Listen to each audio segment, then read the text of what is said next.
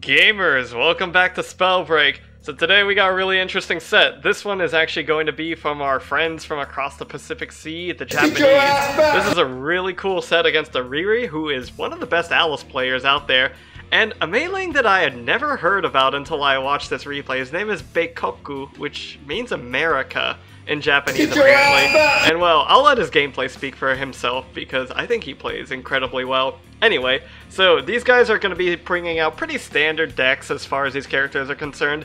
Alice is going to be bringing 3 doll placements, 4 doll activations, 2,000 spear dolls, which, you know, these are all pretty much standard. 1,000 spear doll is oftentimes used to catch border escapes.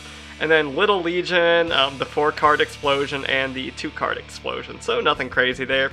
The only crazy thing that the Meiling player is really bringing is Grimoires. He does have 2 of them here, which is, you know, not something that you typically see on Meiling. You might occasionally see it like on a Patchouli, but everything else pretty much normal. You got the 5 cards, you got the 4 cards, Yellow Quick Kick, Kick of Showering Brilliance, really standard stuff. The interesting part about these players isn't really what they bring in their decks, but rather how they play and how they use them. So let's jump in.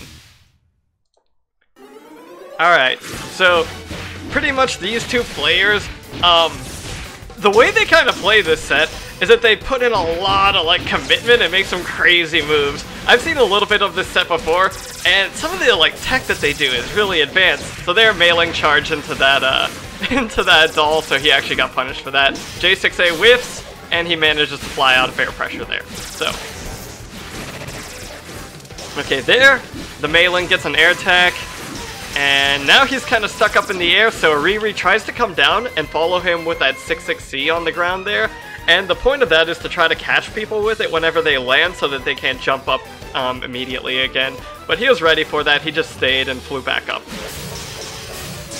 Alright, so how's he going to defend against this? He actually gets caught by the 6C, which is an interesting bit of tech to throw out that 6C before that far away 2-1-4, because it allows it to be a little bit more safe.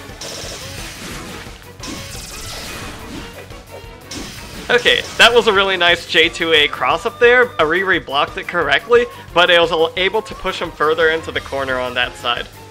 So now, ooh, right there, big cross up. So what he was able to do was that he was pretending that he was going to go for that J2A cross up again, which he already just showed him, but instead of doing that, he jumps straight back down and goes for a 4A, which is very confusing. It's a good combo right there. Alright. So now the Meiling is holding on to that 4 card. He could use that to combo, but he's instead going to hold on to it, probably because he can get a lot of advantage out of Sun Shower. Alright, J8A catches him with the laser, and there's the knockdown. So, what's Ariri going to do for Okizeme? Usually what you see Alice players do is they'll throw out 1 doll, jump up, and then they'll try to go for like a cross-up J5A. Let's see how one of the best players in Japan decides to do Okizeme in this situation, because he's got a good knockdown. So yeah, there's the doll, and yeah, that was not quite a cross-up, but it was a little bit ambiguous, so it was able to put him back into the corner. I think that's one of the better ways to do just simple Oki as Alice. Again, yeah, follow his wake up and throw out a 4A. Or I guess that was a 5A actually. Alright, so here, against Meilings, typically you're going to want to look for either a border escape against 6A or 3A, or if they're staggering F5A too much, you can mash after it. Let's see what Ariri does. So he wrong blocks there. Wrong block again. Ooh, and he tries to border escape right there actually. Right into the red cannon. He does a border escape forward, which was actually not what Beikoku was expecting. He was expecting the border escape upwards, which is why he threw out the red cannon. But Ariri was ready for that. He border escapes forwards. There's the punish. Slap in the leg.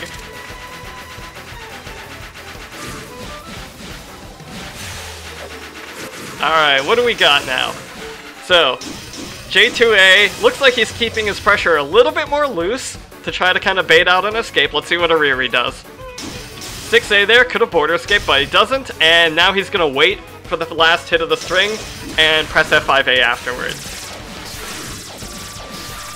So that's sort of, it looks to me like that's what Ariri is making his decisions based off of. He's trying to guess when Beikoku's going to throw out that border escape catch, and he's trying to just counter-predict it and keep blocking, or do a border escape to beat it out and then escape afterwards. Ooh, there's that variable cross-up for Aoki again. Ariri with a really good job doing those consistently in the game. So let's see what Beikoku does to adjust to it. To start the round, what you can see is that Alice is flying up a little bit high in neutral. I guess what she's trying to do is she's trying to avoid the distance where Meiling can throw out 6C or 5C and sort of stuff out attempts to approach with dolls. That's my guess.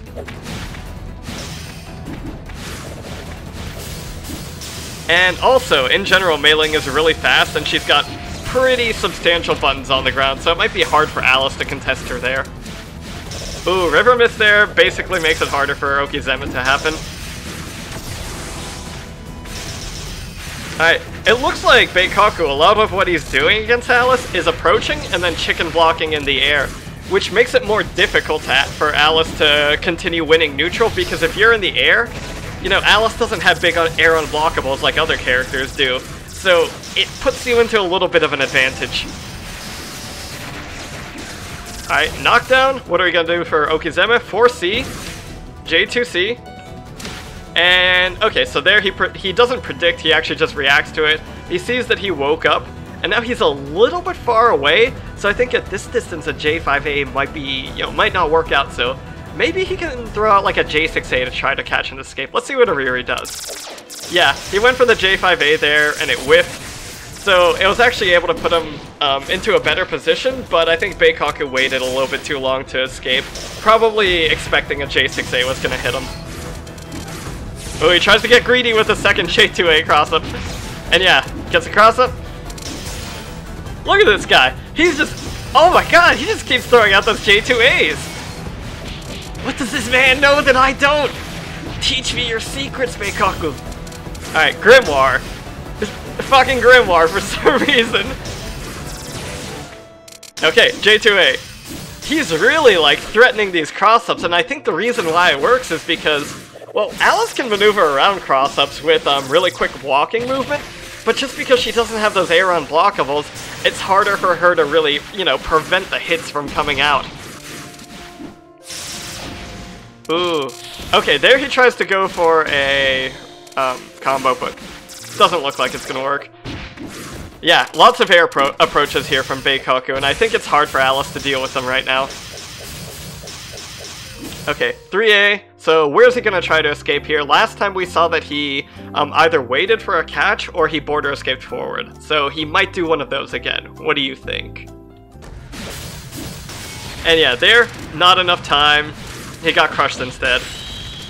I think he might have been waiting for a catch there, and instead he got reset several times, which is the correct option to do from Beikoku. If you think your opponent is waiting for you to do a border escape catch, you take advantage of that, and you get greedy, you reset your pressure, and you just try to take advantage of that.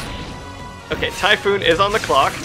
There he does throw out the J6A because he knows that he's too far away from him to continue with J5A pressure on Okizeme, but Beikoku's waiting for that. 1000 Spear Doll does catch a border escape attempt. And again, those air approaches from Beikoku are so strong. Notice how whenever Beikoku jumps up, like that right there, he is not actually doing high jumps. He is just doing regular neutral jumps, falling back down, and then mixing up into either a ambiguous J2A cross-up or a fake cross-up where he falls back down and does 5A. Diamond Dust. Ooh, he tried to go for a land cancelled sort of juke, where he does the hit, and then usually Meiling goes into 2A, so you low block automatically, but there he tried to do the charge 6A, you know, to try to catch him off guard, but it looks like Ariri was able to react to that. So a lot of really interesting things that we've seen so far in this matchup. It looks like the reason why Beikoku's movement looks like this is to try to take advantage of his superior flight speed, and Alice's lack of air unblockables to make it more difficult for Ariri to keep him out. Because you see all of his approaches are just sort of neutral jumping at him and blocking on the ground. Like there he didn't do that, and he actually got punished by the doll for it. J8A there tries to catch it, J6A does catch it. And yeah, just continuously being patient, Beikoku staying in the air, making sure that Ariri, you know, doesn't get the chance to get that hit confirmed that he wants. Because even if Alice does hit you in the air, oftentimes she can't convert it all the way. Ooh, that's gonna be a really rough conversion. Okay, not able to finish the combo, but Ariri's in a tight spot. That's a Snow Aurora. You can tell because Ariri lost a card in block stun. Okay, J5A there does actually catch pressure, or no, does catch the escape attempt. Alright, Beikoku there had to be more careful. He knew that doll was going to attack him, but he went for the attack anyways, maybe expecting that Alice was going to throw an early J6A. Air pressure here. Okay, so there he actually gets himself crossed up. This could be really bad. And a good Okizeme setup here could be enough to seal the deal. So if he techs out, Ariri could wait for him for a cross-up, or Ariri could try to follow him with a J5A if he doesn't tech out, or try to catch him with a J6A. So based on what we've seen him do before, that's one of the options he's going to take. What do you think he's going to do here? Yeah, so he actually tries to go for the, it looks like he tried waiting in place, expecting him not to tech out, but because of the angle where he was standing, it didn't matter too much, and he was just able to follow up on Beikoku with a regular 5A, you know, normal Alice Okizeme. Okay, fake cross-up there again, or actually real cross-up, depending on how you look at it, since it wasn't a J2A.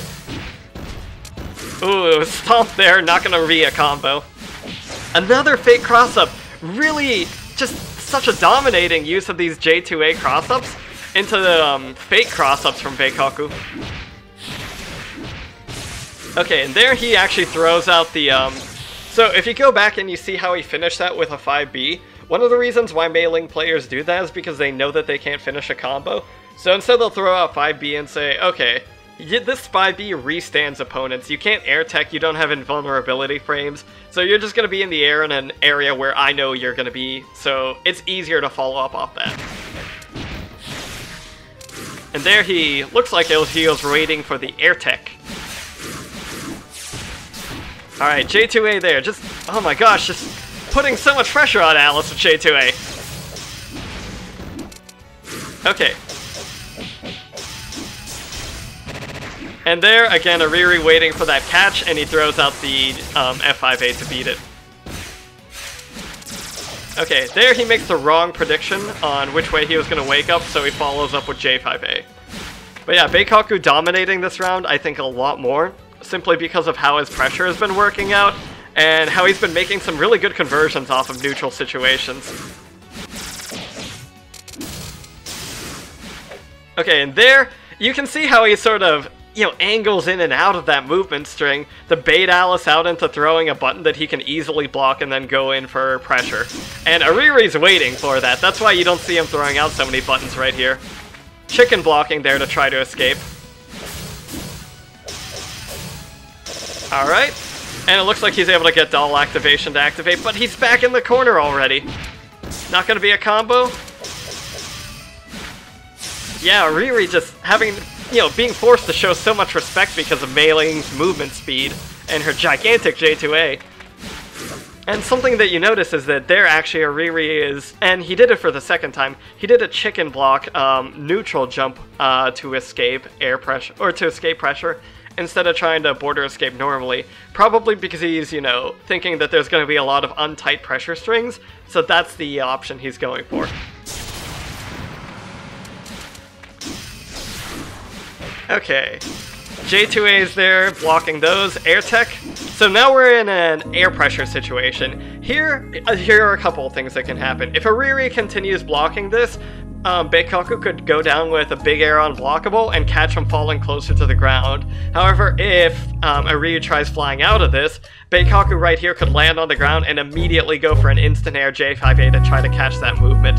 He could also try border escaping, which might be the best choice to border escape forward at this angle, because if you do that, even if he tries going for an instant air J5A, it's going to whiff because the border escape cancels the block stun and propels you forward. So those are most of the options that Ariri has here. He could also try pressing J5A, but let's see what he does here. Okay, he's going to keep blocking, And Beikoku responds to that thinking he's going to fly out, so that's why you see him jump back up with the J5A instead of waiting for him to fall back down. Here, Ariri is falling back down, so he's really close to the ground at this point. Beikoku might go for an air unblockable. Oh, no he doesn't. He actually expects him to try to fly out again, so he goes in for the J5A again. You know, these are the kind of decisions you have to make when you're in these air pressure situations. Is my opponent going to keep blocking? Are they going to try to fly out? Are they going to border escape? You have to pay a lot of attention to that. Ooh, using the doll spinners there to actually cover that area in front of him, where Beikoku was previously dominating so much with those J2As. Really good use of positioning there by Ariri. Okay, Mountain Vapor is showing up. Ariri does have a little bit of a life deficit, and here he's going to try to go for the J2As, Beikoku, and there that F5A is going to probably... Okay, yeah, he cancels that into a 2-2, so it's more safe. Wow, really just expecting Ariri to try to... Yeah, there, he was waiting for that the entire time. Whenever you see a man resetting those pressure strings so slowly, trying to encourage you to kind of jump out, they're waiting for that, and Beikoku was definitely waiting for that. He was like, you know what, I can just sit on top of this, I know that you're going to try to escape, and as soon as you escape, bam, J5A, I'm going to catch that. And yeah, really amazing stuff by both of them. So I think, you know, sort of taking away from this game, we saw a lot of interesting neutral tactics going on. Beikoku definitely doing a lot of chicken blocking in the air, trying to take advantage of Aliss's lack of air unblockables, while Ariri, on the other hand, kind of what he was doing towards the end there was he tried throwing out more dolls, and then using the doll spinners to try to cover that area, and making it more difficult for him to control that. I think that's kind of at least, you know, watching this particular set, that's kind of what defined this matchup for it, was the ability to control that space right there. And, you know, amazing stuff from Pressure and Okizeme by both of them, and honestly, this was an incredible set. I've never seen Beikoku play before, but I'm pretty glad that I did, and I'm glad you guys are going to get to see it now too. So thanks for watching.